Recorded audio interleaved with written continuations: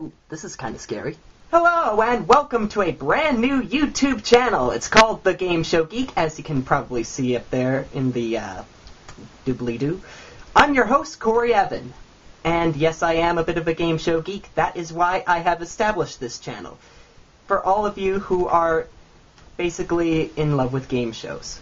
Or if you just want to know a few more things about game shows than all your friends. Something to talk about at the dinner table. This channel will be dedicated to game show news and my thoughts and hopefully some of your thoughts about new and some old game shows. So, without further ado, here's your first matter of business. Late Night Liars premiered last Thursday at 8 p.m. on Game Show Network, and here are my thoughts. It's a good format. Basically, you have to pick out who's telling the truth and who's a liar. Yeah, out of the celebrity panel, which, as you can probably see, are a bunch of puppets. Thank you, Mr. Henson, for contributing puppets to the real world. It helps makes things a lot better. A lot better. Forgive me for my bad grammar there. We'll work on that. And GSN has something to work on as well, picking out hosts. I mean, Larry Miller, he's not a bad guy in my opinion, just not the best pick of hosts. I would have picked someone like Craig Ferguson, because at least he's very, very funny, whereas Larry is kind of a little dull around the edges. Could use a little sharpening. Maybe he'll work out. Maybe not. Those are just my thoughts. Late Night Liars, as I said, Thursdays, 8 p.m. and 11 p.m., depending upon what side of the country you live on, only on GSN. Nickelodeon's Brainsurge enters its second season this Monday at its new time of 6 p.m. And my thoughts on Brainsurge? It's a really good format. It tests your memory. Of course the answers are going to be right there in front of you. That's the whole point of the game, to spot the answers. So if you're one of our under 18 viewers, you might want to check it out. It might be a good test of your memory.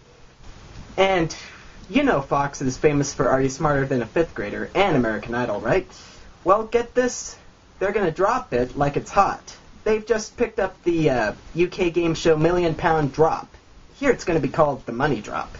But at any rate, they promise to be a good show. They're going to put it into its second season, in the UK in October, and it'll hit the US if the pilot works out. Oh yes, and it's by Endemol USA. Didn't they also do a pilot for ABC's new show 101 Ways? I missed one. 101 Ways to Leave a Game Show. And why would you want to leave? Those are just my thoughts. Thank you for tuning into the channel. If you like it, hit the orange button above the above this video. And if you really like my channel and want to see a lot more of me, hit the thumbs up button. It's right here.